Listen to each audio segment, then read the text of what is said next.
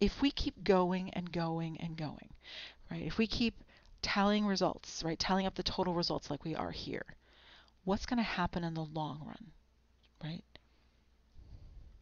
Think about that. So you keep tossing and keep tossing and keep tossing, and you keep figuring out the total probability of H1. In the long run, the probability of H1 for the total, or for all experiments, well, I'll just say the total of all experiments will get closer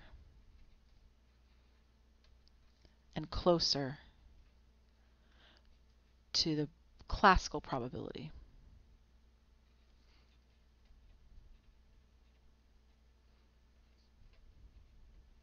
of 0.083. Let's actually see it for our particular problem. So we had 4 trials. So at the end of the first trial, it was 2 out of 20, which was 0.10. When we had the second trial, oh no, sorry. First trial was 1 out of 20. I'm so sorry. Second trial was 2 out of 20.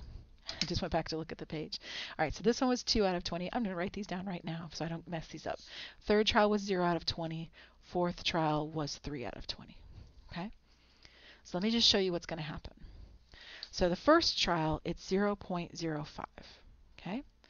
Then let's accumulate for the next 2. So that would be 3 out of 40. All right, what's 3 out of 40? I don't know, but I can find out. 3 divided by 40. Oh, look at that. It was 0.075. Then if I accumulate all 3 for the next one, then there's 3 out of 20, 40, 60. 3 out of 60 trials. 3 divided by 60 is 0.05 again. And then when I get to the total, the grand total, it was 6 out of 80, which is 0.075. And we keep going like that. Now, it won't hop back and forth between all these numbers. That would be silly. What's going to happen is that in the long run, the average is going to work out closer and closer. Right? The more trials we do, the closer it's going to get to 0.083. And as a matter of fact, I had an experiment, or a simulation, excuse me, of precisely that. So I had a computer program simulate H1s in the long run. So you can see there are so many trials of H1 and so on and so on. So they did it over and over and over, lots of coins and die tosses. And you can see 10,000 tosses were simulated. So 10,000 tosses. So the computer faked it, if you will, for making 10,000 tosses. It would be very, very slow on this computer program. I actually did it with a different computer program because I couldn't stand sitting here and typing, clicking on roll it and flip it 10,000 times. So I made a different program do it. But nevertheless, it simulated 10,000 tosses of a coin and a die. Now, does this simulation support our answer? Well, look at what it's getting closer and closer to. You see that line? That's just below 0.01. It's 0.083. So the answer is yes, right? And as a matter of fact, it settles down close to 0.083 after just a bit, right? After about the first 1,000 tosses or so, it's really settled into 0.083.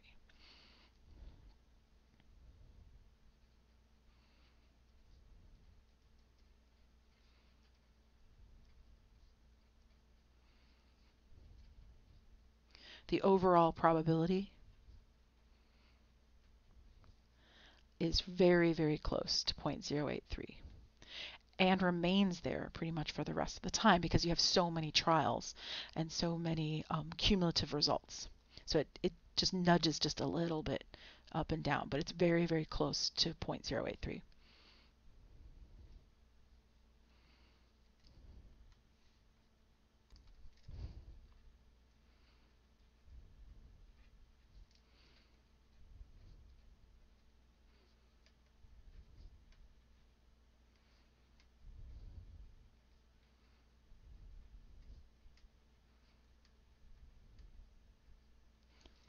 Now think about what this means for gambling.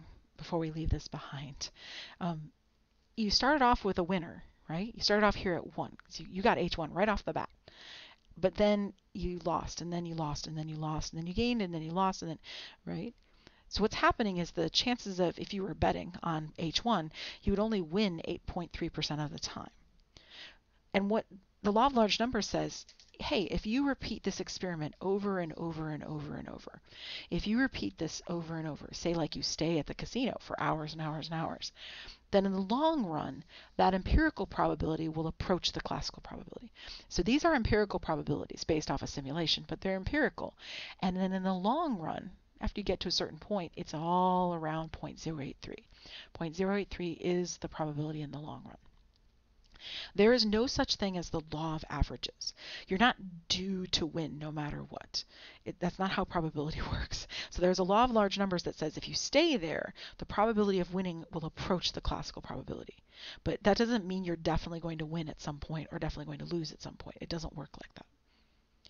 Now, what does this mean for the gambling industry? We have one more comment to make before we leave behind, which is that casinos make money by keeping you there.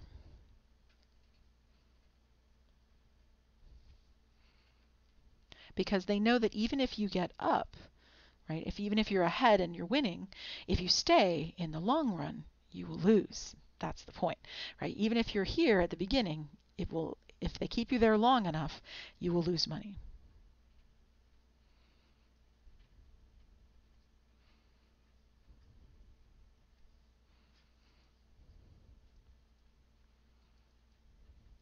So what does that mean for you if you ever go into a casino, which I personally don't want to, but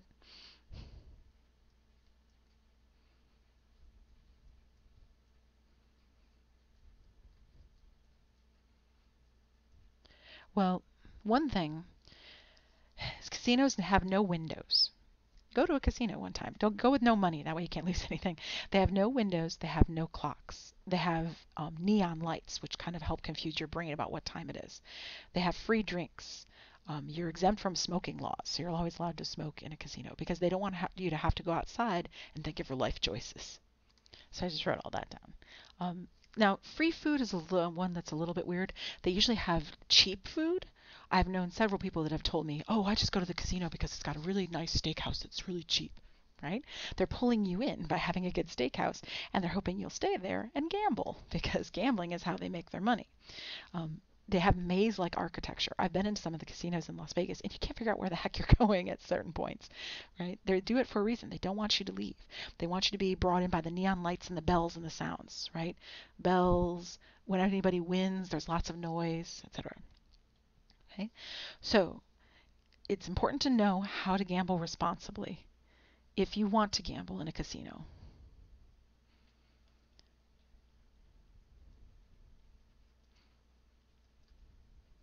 Not that I recommend it. I personally actually do not gamble in casinos. Because it's important for you to know how to do this responsibly in case you ever do want to go into a casino.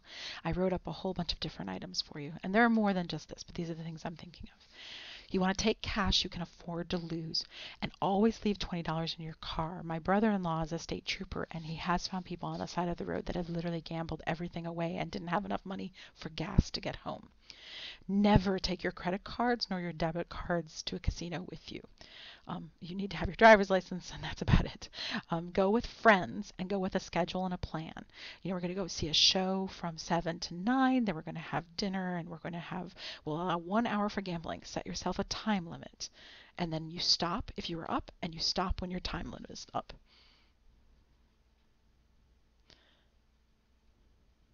Right? So up meaning you're up ahead, you're winning, right? If you're up a certain amount of money, stop.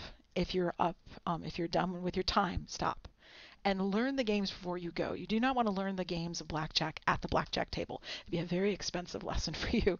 You want to learn them online before you ever set foot into a casino. Right? And I would recommend blackjack if you want to play a casino game because it's closer to fair than most casino games. We'll learn about that in Chapter 6. But again, I wouldn't recommend going at all because I do not gamble. I prefer to save my money and use it for other things. But if you want to do that, again, make sure you're only taking money you can afford to lose. and make sure you do it responsibly.